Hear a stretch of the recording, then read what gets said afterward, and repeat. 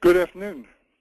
The National Religious Campaign Against Torture is pleased to welcome all of you, lots of you, to this webinar on solitary confinement in an age of mass incarceration. I'm Rich Kilmer, the NRCAT's Executive Director, and it's my pleasure to introduce the moderator for today's webinar, Laura Markle Downton. Laura is NRCAT's Director of U.S. Prisons Policy and Program. Laura joined our staff in January and has done a fantastic job. And we are pleased to have her on staff and working with many of you in efforts to end prolonged solitary confinement in U.S. prisons. Laura? Thanks very much. Welcome to everyone.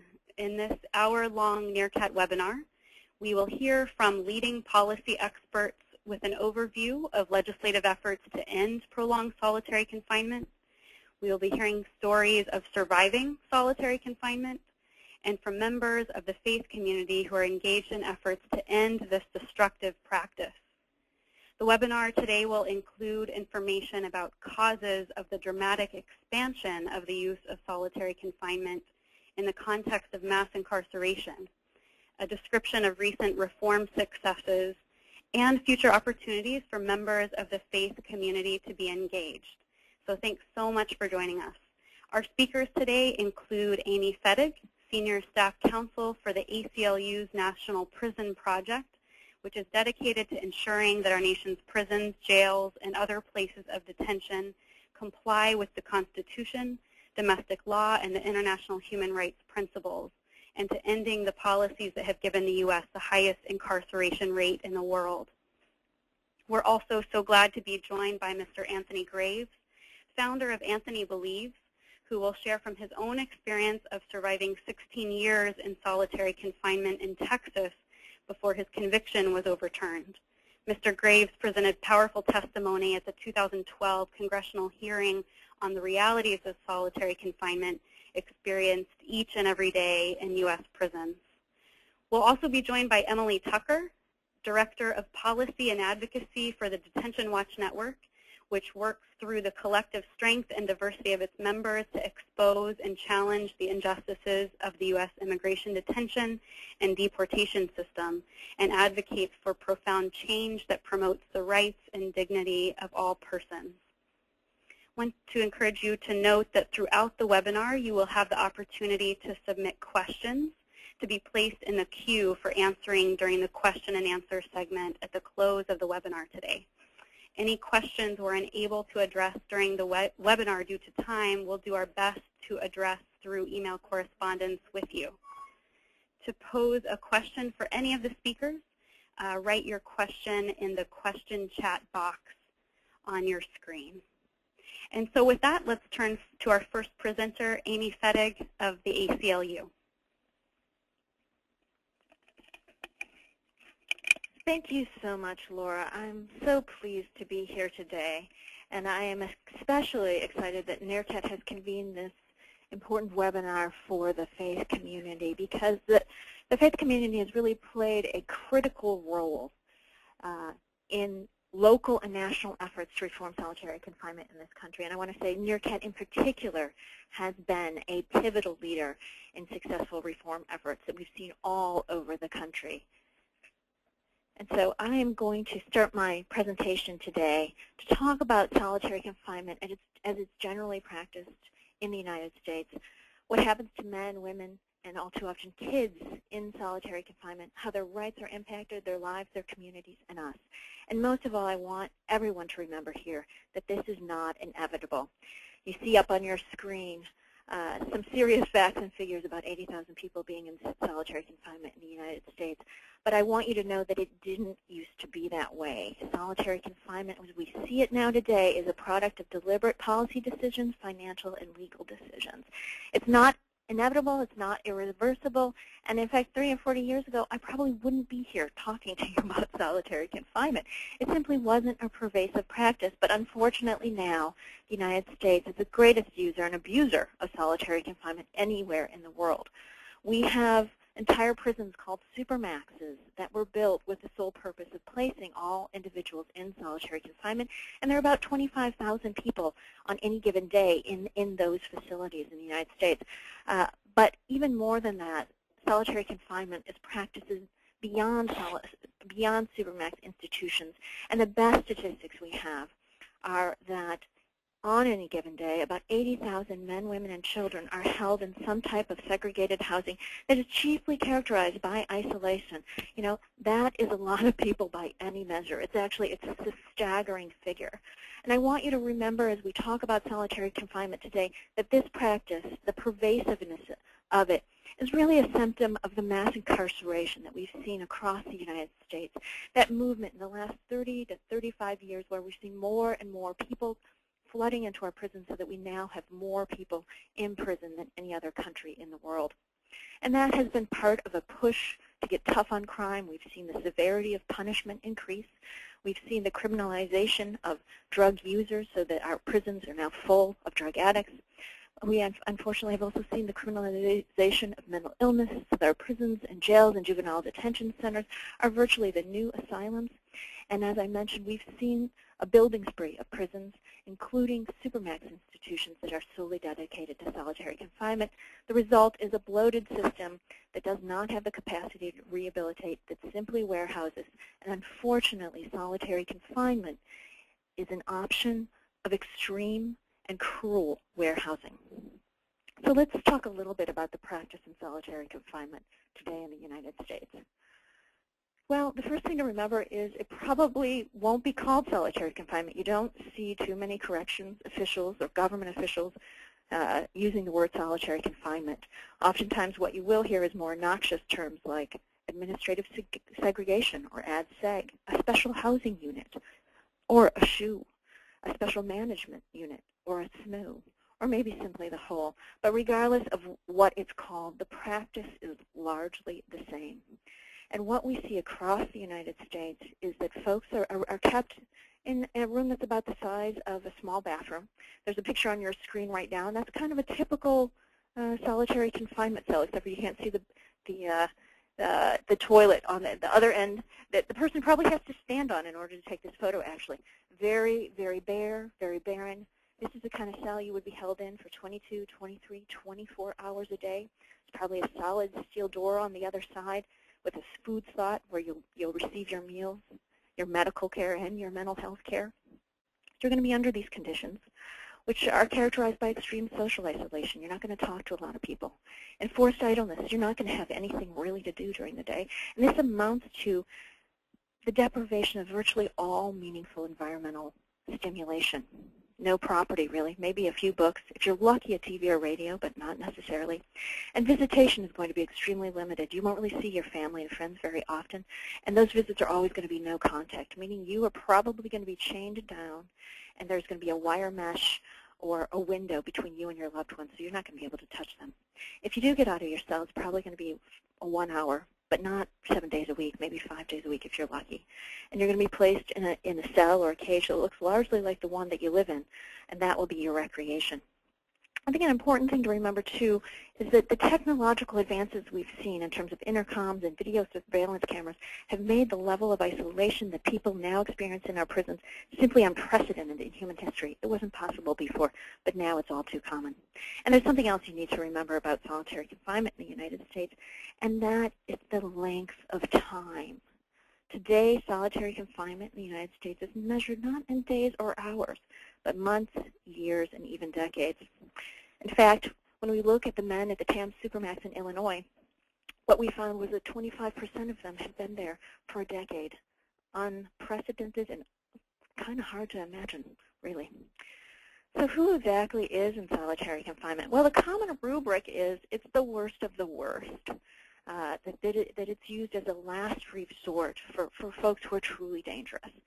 And what I would say is that in any state, there's probably a handful of people who are dangerous and that they need to be segregated from the general population because they are a danger to themselves, or more likely others.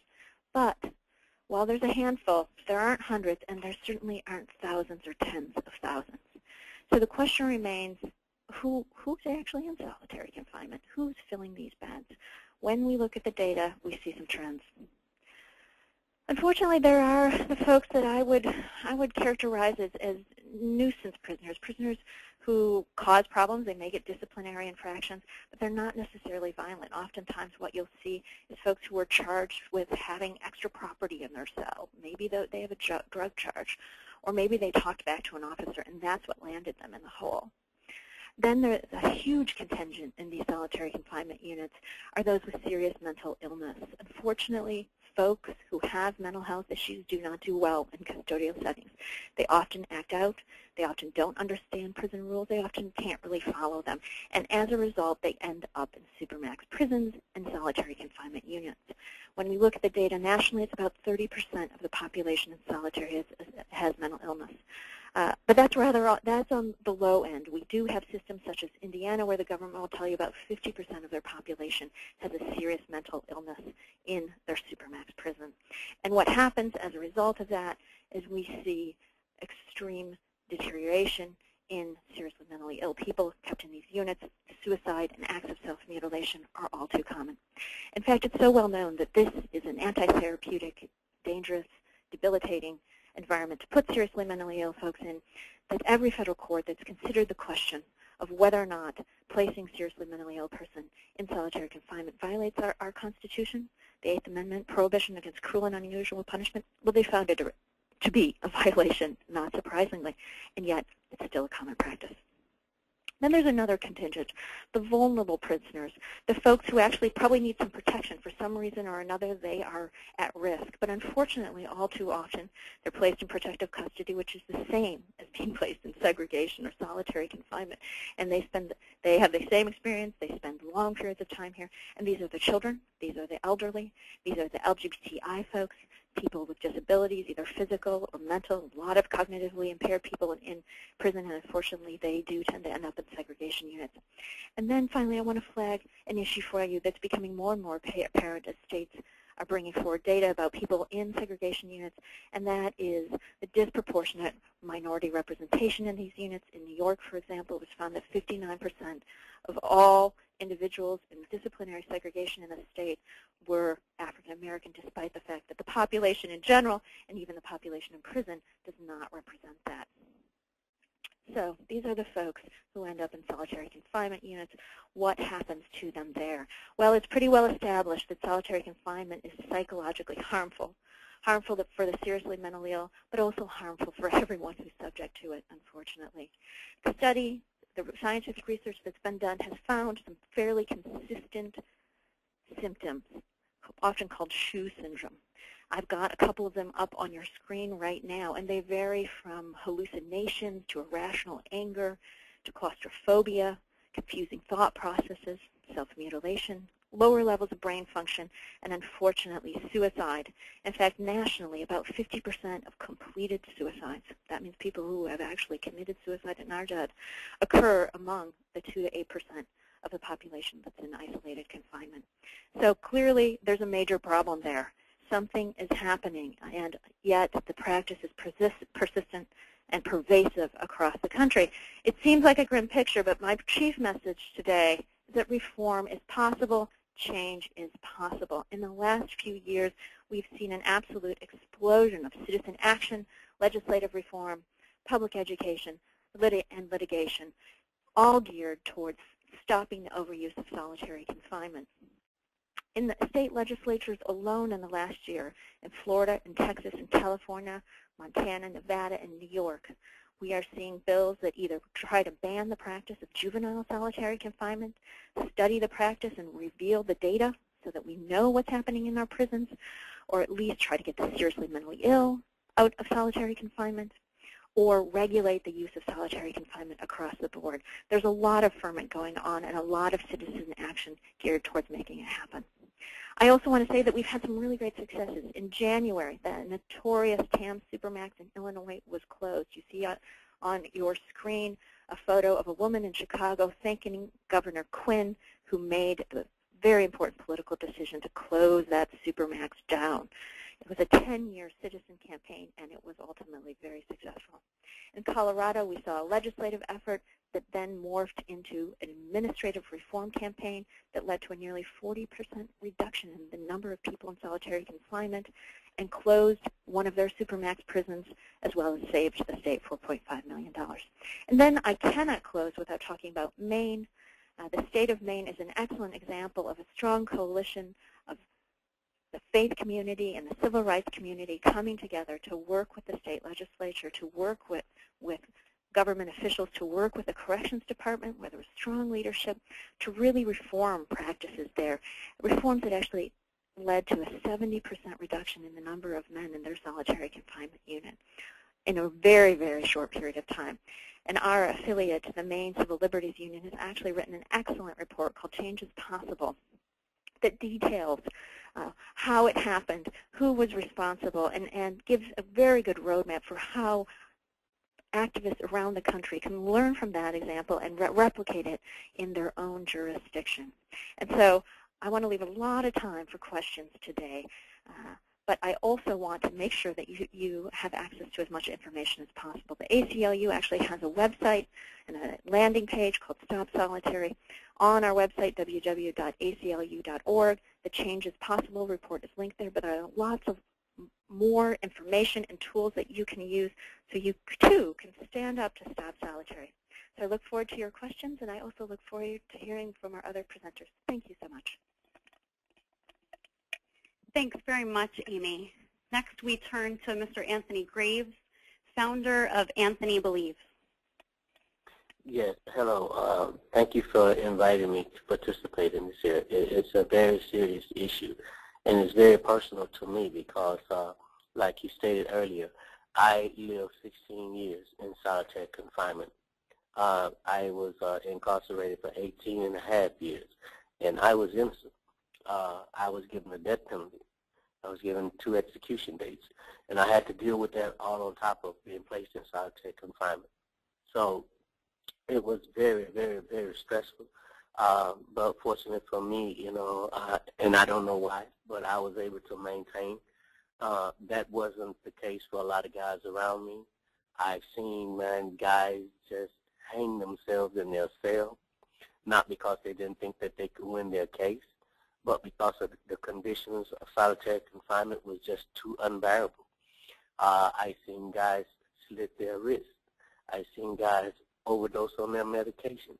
I've seen guys just drop their pills and just wanted to check out because of the unbearable conditions of solitary confinement. I mean, it literally drives guys out of their minds. I was down there when I used to see a lot of young guys come down there, 22, 23 years old, and I would meet them. And, you know, I talked to them. Then I wouldn't see them for a while. 2 years later or so, I'll run across them again. And these guys just lost all sense of touch of reality. They have totally broken down mentally, physically, emotionally, spiritually, all because of the conditions of solitary confinement. Solitary confinement is a very, very inhumane practice. I can't stress that enough because what I witnessed down there, I live with daily. You know, when I sleep at night, and my dreams are not pleasant dreams; they're dreams of solitary confinement. I deal with so much of the aftermath of it all. You know, with just feelings of loneliness, because when you're in solitary confinement, you are totally isolated. So when I came out, and I still have problems of being around large crowds of people, I find the comfort in being alone, and that's scary, but that's what I've been conditioned to, simply because of my conditions. So solitary confinement in no way, no how does any reform or rehabilitate. It is only designed to do one thing, and that is to break your spirit and break your will to live. And as a young man down there on Texas death row right now in solitary confinement, mentally ill, this man, the effects of solitary confinement to him was that he snatched out his eyes and swallowed them. Okay, that's how bad it was down there. This man just snatched his eye out and swallowed it. You tell me that solitary confinement is doing us any good. the inmate of society. It is a punitive, how should I say, punishment. There is no good in it at all. I mean, these are people's children. Their fathers, their brothers, their sisters. It's even your neighbors. And yet, the state has decided that because they have convicted you, they can treat you less than the person you are. They treat you worse than animals. I've never seen animals being treated the way that they treat you in solitary confinement, because you are basically nothing other than a corpse to them. And they kick you, and they beat you, and they malnourish you. You know, the food is bad. There's just no break all the way around. You housed there 23 to 24 hours a day. You might shower 2-3 times a week. It depends on the officer, because it's, even though it may be the rule that you allowed to shower 3 times a week, it's up to the officer discretion, basically, because he runs the wing. And if he comes in feeling like he's doing a society a favor by punishing you, then he denies you whatever little privileges you still have, which is to take a shower, which is maybe to go out for recreation in a bigger cell, a bigger cage for 1 hour, which is to deny your food or give you a teaspoon of each of the ingredients you're supposed to be having on your plate. I mean, so once you're inside solitary confinement, it sort of like give the officers a green light to just treat you even worse. So I would say that to all those that are listening, that it is very important that you get involved in this process and make your voice known against this, because today you're listening to me, but tomorrow it may be your son that you're listening to, or your daughter telling you about the experience of solitary confinement. And I can definitely tell you that is not a conversation you would wish to have with your child. So if you feel, in your heart that this is wrong, and if you look at it from a reasonable personal perspective, in a simulated situation, there's no way that you can agree that this helps us as a society or helps the inmate in general. It is, as I say, it's deprivation. It is just a tool that is designed to break a man's spirit. And, with that, I turn it back over to you. Anthony, thank you Hello? so much. Thank you so much for sharing. Next, we're going to turn the conversation to a look at the impact of solitary confinement within the immigration system within the U.S. And for that, we turn to Emily Tucker of the Detention Watch Network. Emily? Thanks so much, Laura, and thanks to NRCAT for including me in this conversation. I feel very honored to be participating in this webinar with Amy and Anthony. So I'm going to start out with just a quick primer on what immigration detention is, because I think there are some misconceptions about it out there, and I just want to make sure we're all on the same page. So when DHS, or the Department of Homeland Security, is trying to deport someone, Immigration and Customs Enforcement, otherwise known as ICE, can take that person into custody and lock them up in a detention center for as long as it takes them to carry out that person's deportation. So what that means is that someone whose immigration status is in question can be living in their community, in their home, with their family, with their friends, and can be picked up by ICE at any moment, taken to a facility that's often hundreds of miles from that home, and then kept there for as long as it takes them to go through the deportation proceedings and to fight their immigration case and get their status resolved. In some cases, this can take months or even years, and there are about 33,000 people enduring immigration detention on any given day, and there are about 400,000 people who go through it every year. So a couple of misconceptions about detention. The first is it's not actually a crime to be in the United States without papers. It's a violation of the civil immigration law.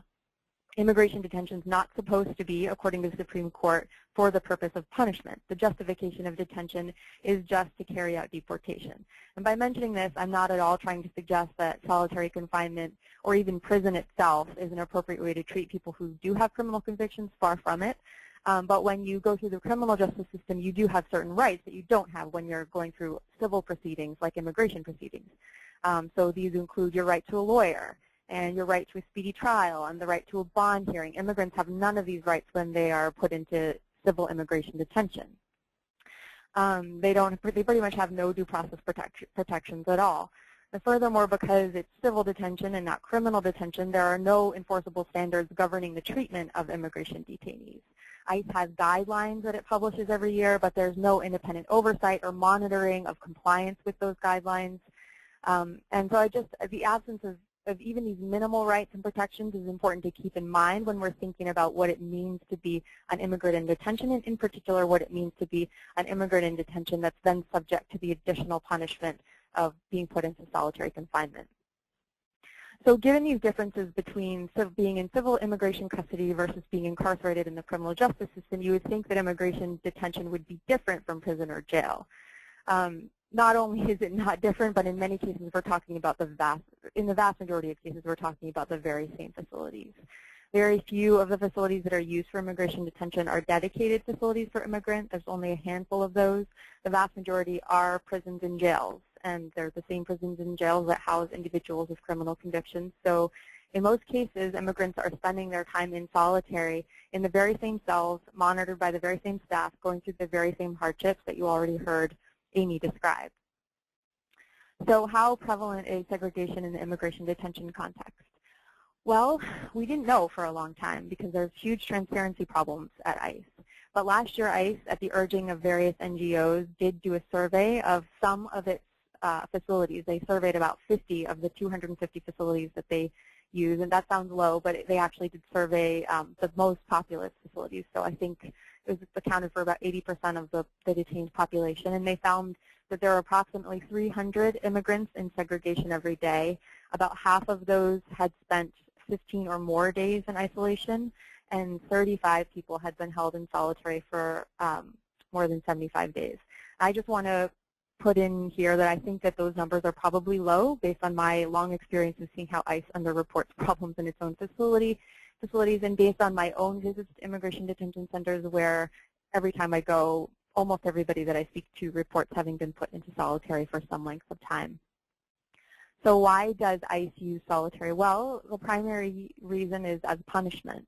And punishment can be for very, very minor things. So just to give you a few examples, at the Hampton Roads jail in Virginia, a detainee told some of our visitors that he had been put in segregation for quote-unquote manufacturing wine. That was the official accusation. And what he had actually done was left juice in his cell until it had started to smell and ferment.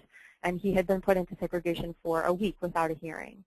And he had been told that he was going to be transferred back to the general population, but had no idea of when that would happen, which obviously contributed greatly to his psychological distress. At York County Prison in Pennsylvania, 2 people reported to our visitors that they were put in a segregation unit after their ID armbands fell off and they didn't notice.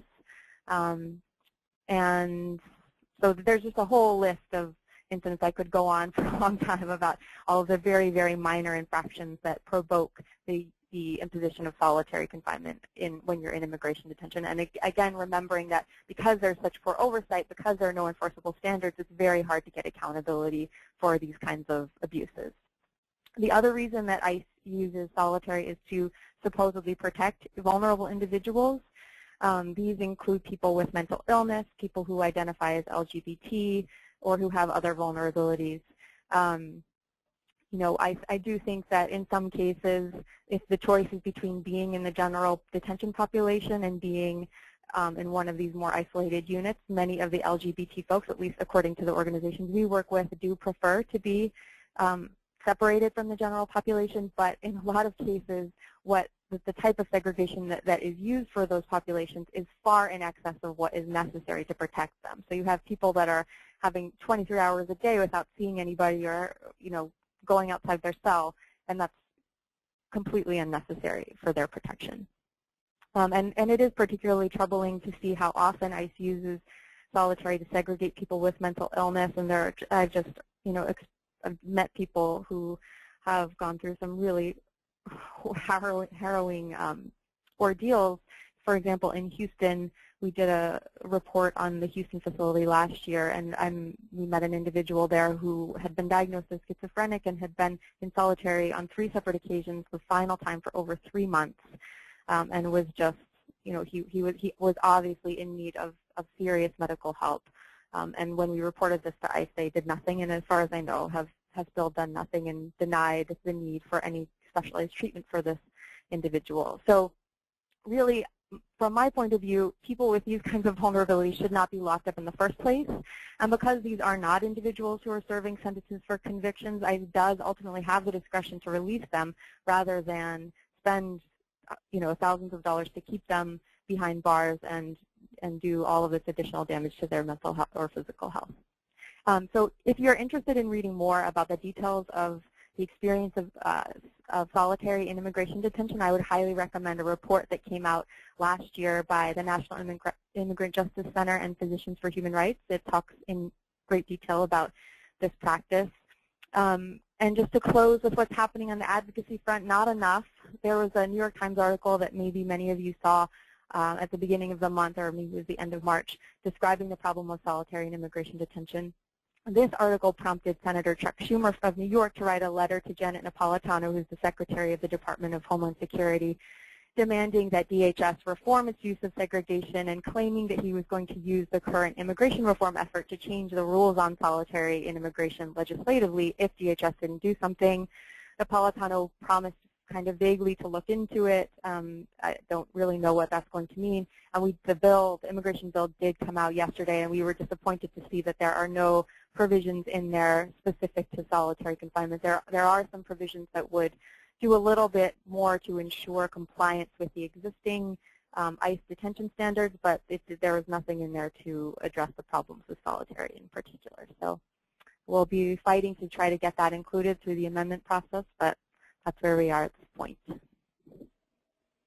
Well, Emily, thank you so much for joining us and for giving us that look.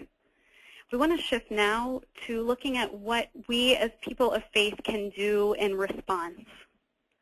As people of faith, we of course recognize the inherent God-given dignity and worth of every person, and we understand that community and fellowship are essential to our faith tradition.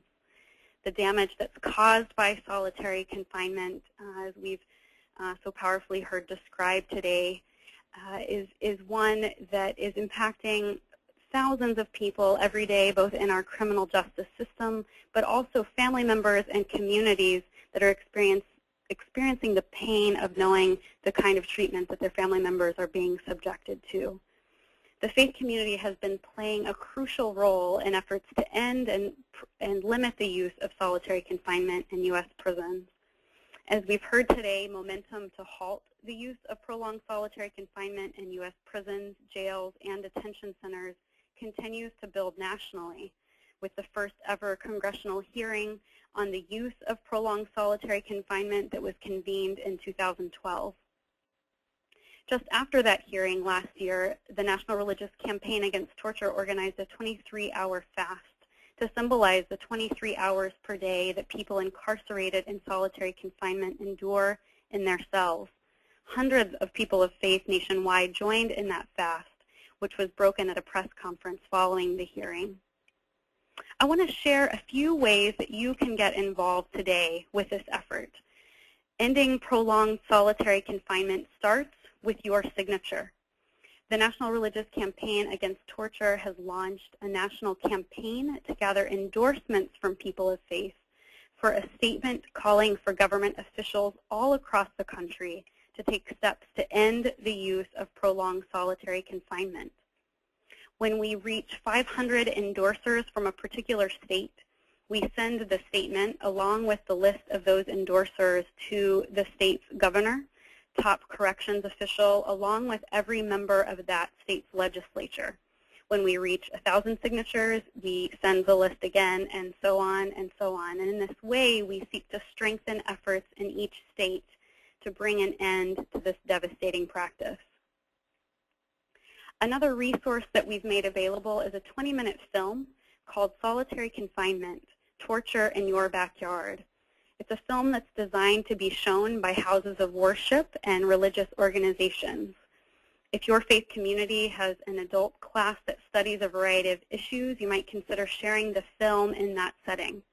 The film could also work well in a college group setting, a prayer group, prison ministry, or other social justice committee, or for an interfaith gathering. NRCAT has also prepared resources to accompany viewing the film, which we invite you to find on our website. Another way to take action is to reach out to members of your local media to share stories from your community. NRCAT works with faith partners around the country to support the placement of op-eds and letters to the editor by religious leaders in local and national newspapers in support of legislation as well as campaigns to eliminate solitary confinement, and to tell the story of why we as people of faith are committed to ending torture in U.S. prisons. If you have an interest in writing or recruiting a faith leader in your community to write, we would welcome hearing about that. You can email me. My email address is on the screen. Just last week, Reverend Russell Meyer of the Florida Council of Churches was published in the Tampa Bay Times, writing in favor of legislation to end the use of solitary confinement of youth in his state. So we invite you to consider adding your voice and joining your voice with his and so many others by reaching out to media in your local area. I want to share a particular experience that the All Saints Church in Pasadena, California experienced, who began sending cards and notes to prisoners in solitary confinement, which may inspire you to replicate the project in your own faith community. Back in December of 2011, the parishioners of All Saints sent cards and notes to 60 inmates in the solitary confinement cells, also called the SHU, the Security Housing Units, at Pelican Bay and Corcoran State prisons, where many prisoners had participated in hunger strikes earlier in the year. Prisoners were invited to sign cards at the All Saints Action Table, where they had the opportunity to sign the NRCAT statement against solitary confinement, and the signing of the statement was also mentioned in the cards. A note from the priest who is the director of Peace and Justice was also enclosed in the card. And the congregation was truly overwhelmed by the amount of response that they received from prisoners. The letters have kept the issue of solitary confinement and the reality of it very much alive for its staff and its parishioners. And additional opportunities for writing have been provided throughout the year. Sending cards to individuals in solitary confinement can be done year-round. However, your congregation may also consider organizing a letter writing opportunity during a particular religious holiday or to mark the UN Human Rights Day on December 10th. Guidelines for organizing a letter writing opportunity for your faith community can also be found on our website at the link provided on your screen.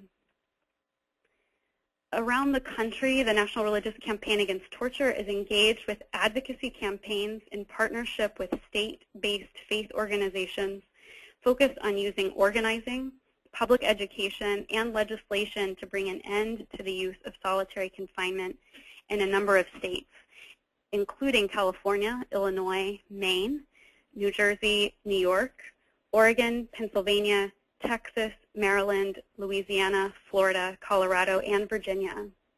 If you have interest in getting involved with one of those campaigns, I would encourage you to visit our website at the link listed there on your screen. One last opportunity to consider, June is Torture Awareness Month, and the National Religious Campaign Against Torture has compiled a toolkit to help congregations and religious organizations observe the month. To sign up to receive the toolkit, which we'll be making available starting April 22nd, I would encourage you to visit the link that's now appearing on your screen. We want to thank you for joining us today. Your participation is a recognition that we can't stand silently by as our sisters and brothers are impacted by prolonged solitary confinement and mass incarceration. We are committing to seek restoration and not harm, equality instead of racial and economic injustice, bigotry and hatred that promotes the practice and acceptance of prolonged solitary confinement. People of faith have a critical role to play in healing the culture of torture that is allowing solitary confinement to continue. And so we thank you for taking the time this afternoon to join us. And we do urge you to share the stories that you've heard today with your community and to take action. Before we close, we want to take a few moments to address some of the questions that have been posed by webinar participants today. Thank you very much for submitting your questions, and we're going to turn to Amy now for an answer to the first question. Hi, thank you so much, Laura. And there are some really great questions here. And one that I noticed is a question regarding the American Psychiatric Association and whether or not they've recognized what we call SHU syndrome. I'll just give you a little background. The American Psychiatric Association actually publishes the DSM, which is the manual that both defines and gives information about mental illness in this country. It's very, very important. The American Psychiatric Association is the top, they're basically the top docs in the country, the top psychiatrists, so they have a lot of influence. And while SHU syndrome is not in the DSM, in November, the APA, as it's called, came out with a very strong position statement that said solitary confinement should never be used on mentally ill individuals. And if mentally ill individuals are placed in solitary, any kind of isolation housing, special clinical supports need to be put in place in order to keep them there in a humane and safe manner. And essentially what they were saying is you can't put them in solitary confinement, but if there is a problem, if you need some kind of segregation, you have to ensure that they're getting the mental health care, that they are getting interaction with clinicians and other individuals, that essentially you're not placing them in solitary confinement. So that was a very, very strong statement on the part of the APA. But I also want you to know that the American Academy of Child and Adolescent Psychiatrists came out in April of last year and called for a ban on the solitary confinement of children. A straight ban, don't support it. Their position is that it harms children, that the developmental harm of placing kids, adolescents who are at a critical stage in their lives in solitary confinement is incalculable and should not be done ever. So that's a very, very strong statement. I noticed also that there are a number of questions about the solitary confinement of kids. And I'm so glad people have raised that topic because it's a near and dear one to my heart in particular. There are two issues really at work here because children can experience solitary confinement in two different institutional settings. There is the juvenile justice system where solitary confinement is routinely used as a disciplinary form. So it's punishment. It's shorter than in the adult system, but you will still see kids locked down for days at a time. And so that in and of itself is very, very detrimental. But there's also a hidden issue that a lot of people are not aware of, and that's that a lot of children in this country, about 200,000 in any given year, are charged as adults, and about 100,000 of them are going to spend time in adult facilities for any given year. And unfortunately, when children are mixed with adults, they can't be kept safely. They are at enormous risk of sexual and physical abuse. And so what ends up happening is that they are placed oftentimes in solitary confinement for their own protection, but while there, they deteriorate rapidly, and the suicide rates are absolutely astronomical. The ACLU actually issued the first report on this national problem called Growing Up Lockdown. It's on our website, and we have called for a ban of solitary confinement for youth across the country, regardless of what facility they are in. And unfortunately, we see, depending upon state law, you will see 13-year-olds in adult facilities. You will see 14, 15, 16, 17-year-olds in adult facilities. It varies by state, but also, unfortunately, there's not a lot of transparency about this around this issue. States are not required to report when they place children in solitary confinement, so it's very difficult to find this out. And we've just started uncovering this issue. We've worked a lot with NRCAT in Florida, in Texas, and in California on legislative campaigns that will end this practice and also bring it to light because it has been so hidden. Amy, thanks so much. I want to direct a question to Anthony. And again, thanks to all who've sent in really thoughtful and good questions. We're going to get to as many as we can. Anthony, someone had asked the question of whether folks who are in solitary confinement have rights to visitation from chaplains or outside clergy members. And I wondered if you'd be willing to speak specifically to that question from your own experience of having been in isolation for such a long time. Yeah, well, it depends. It depends on the system itself. You have wardens that would allow outside clergymen to come in and speak with those guys, but then you also have wardens that's just they're going to refuse that. So it really depends, but for the most part, no. I mean, I think clergymen don't even like to go down there into the hole and talk to these guys because, you know, for whatever reason, maybe it makes them sick to their stomach, but you don't get a lot of that. You don't get a lot of interaction when you're back there with anyone. You're just back there 22, 23 hours a day by yourself. No one is coming back there to see if you're sane or if you're holding on. You're just back there. So I didn't never really see clergymen going back there and talking to guys down there in the hole to see how they were doing. What I did see is guys coming out of there after weeks of being back there, losing substantial amounts of weight, skiing bad, deranged, delusional. And so I don't think that they had anyone down there administering to them. So, no, I would just say that they were just put there for punishment, and part of the punishment is you don't get to anyone to come visit you down there. And as far as visitation, well, the visitation, it becomes restricted, very, very restricted. You go from practically being able to have a visit every week, 2 hours 2 hours every week, to basically maybe one visit every 3 months for 2 hours when you're back there in solitary confinement. And you have to basically be back there for 30 days before you can get that visit, that first visit. And then it's like once a month or once every 2 months, depending on the situation. So what I have done, you know, what Anthony believes, if you go online, I've started a petition, and I've created some wristbands, and I've challenged 10 million people around the world to get these wristbands and to sign this petition, and you know, standing up with me to be an advocate for the voiceless, which is those guys that are back there that are suffering that you cannot hear.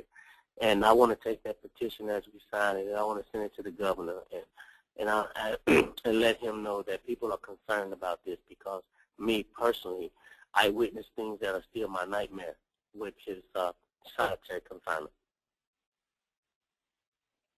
Anthony, thanks so much. We want to send a question that we just received to Amy, and it's asking, we've heard a bit about the experience of men in solitary confinement, and someone wondering if women are also placed in solitary confinement, and if you could speak to that. Thank you, Laura. That's a very good question. Yes, women are subject to solitary confinement in our criminal justice system.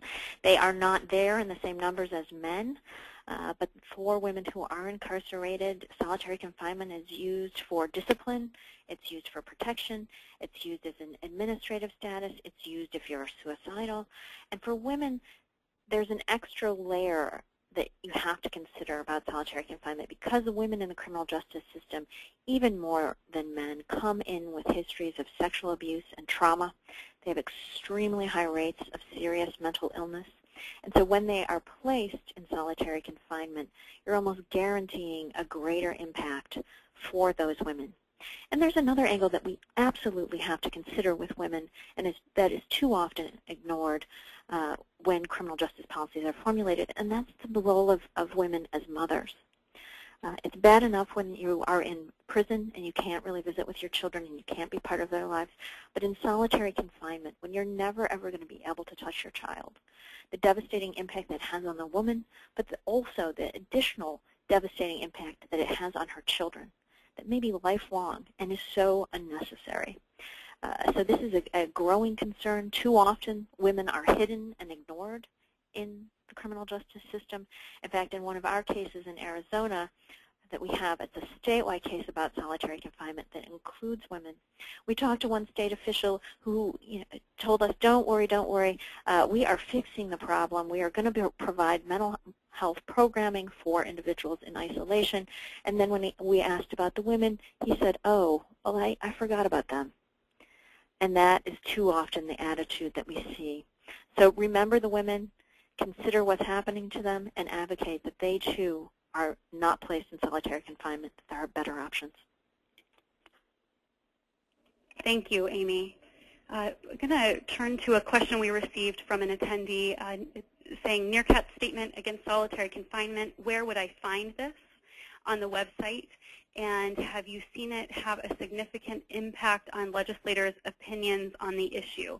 So first, for finding it, the statement is available on our website. If you go to www.nrcat.org/stop-solitary. Again, that's www.nrcat.org/stop-solitary.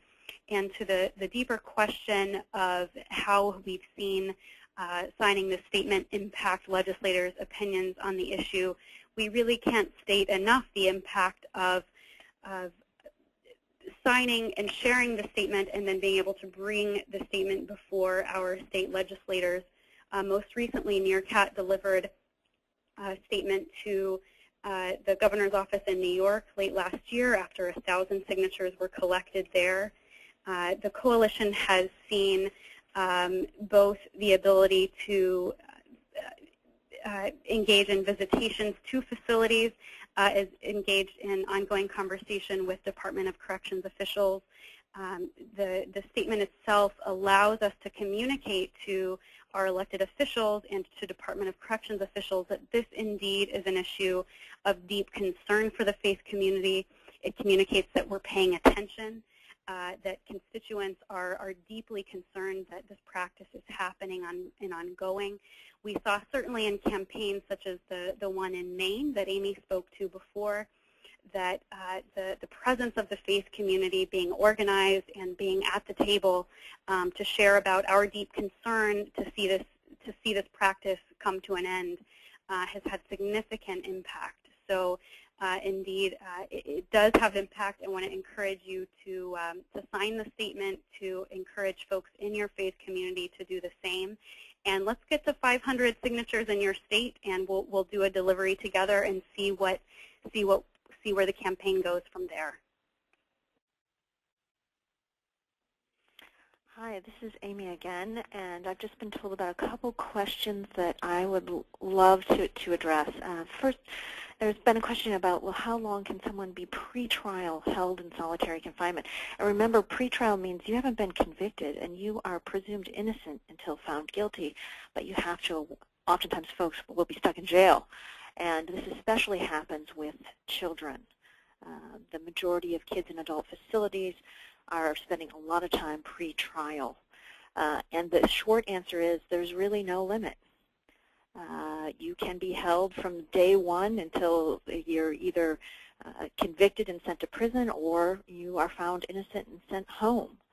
In fact, the vast majority of kids who are actually being held in adult jails, they never are sent to prison, actually, because, quite frankly, oftentimes what will end up happening is they will get probation or they will get time served, and so that tells us they're spending needless time in solitary confinement that they probably could have been spending at home or in the juvenile justice system because the crimes they were charged with were really not as serious as we would have thought. So no limits. A lot of people are held pretrial in solitary confinement, especially amongst those vulnerable populations. And then we've heard from some parents who have had personal experiences with their children being held in county jails and in prisons in solitary confinement, oftentimes with histories of mental health issues, histories of substance abuse, all indications that solitary confinement is potentially very damaging for them. And what I will say is that it is important that you know this, and it is important that you contact the facility, reach out, write letters, make calls. The best thing that you can do is to ensure that the prison officials or the jail officials know that you're out there, that your son or daughter has loved ones who care about him or her, and that you're watching what happens to them, and that you will hold them accountable. I know it's tough. It's a horrible situation to be in, but visiting, making your presence known, being a strong advocate for your child is the most important thing you can do. Amy, thank you so much.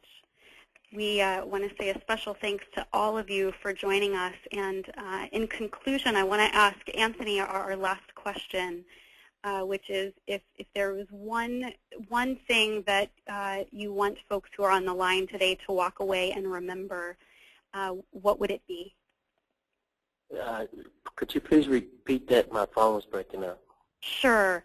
I was just saying, what is the one thing that you would hope if folks, when they walk away from the call today, the thing that they would most remember and do? Well, you know, when they walk away today, what I want them to remember is that those men and women behind bars are someone's mother, father, son, brother, sister. That's someone's